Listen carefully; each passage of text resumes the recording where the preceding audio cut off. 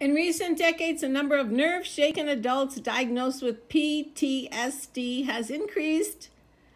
According to the U.S. Department of Veteran Affairs, nearly 400,000 vets of war of the Iraq and Afghanistan have been diagnosed with it. However, the number is just a small percentage of the total number of people in the United States with it, approximately 10 million during any given year who are struggling to recover from a traumatic event, whether it's a car accident, sexual assault, abusive childhood, homelessness, poverty. And PTSD is an official medical diagnosis in 1980, and the only form of treatment were pharmaceuticals and talk therapy.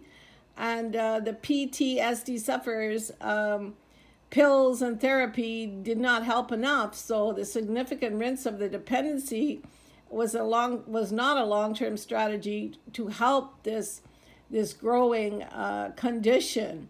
So now there's something called forest therapy that I am involved in, because I have a forest called Crystal Caves Healing Natural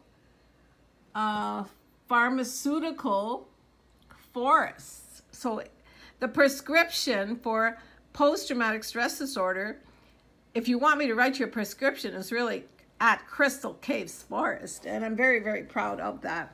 You will see some American money here. You will see a natural rose, and you'll also see a part of a puzzle, which is chess, and you'll also see another chess piece. Well, if you put all these things together, you'll understand what post-traumatic stress disorder really is. But there's a psychology to it, and so positively psychological changes will unite in the post-traumatic stress disorder symptoms, and 10% you're going to connect with happiness and social connection. So what you need to do is time outdoors changes people's nervous systems, and when it changes your nervous system, then of course it makes you happy.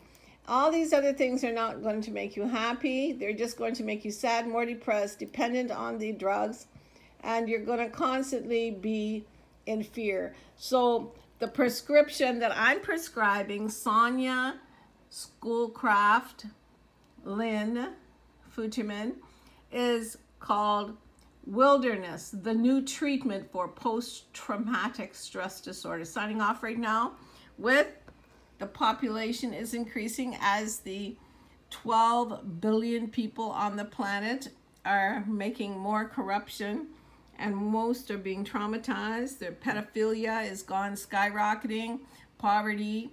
Soon the price of water is going to be as expensive as gasoline. So everybody's being traumatized, stressed out, anxiety to the roof. So this wilderness is the new treatment for post-traumatic stress disorder. And right now, I think half the world is suffering from that. And it's increasing as we speak.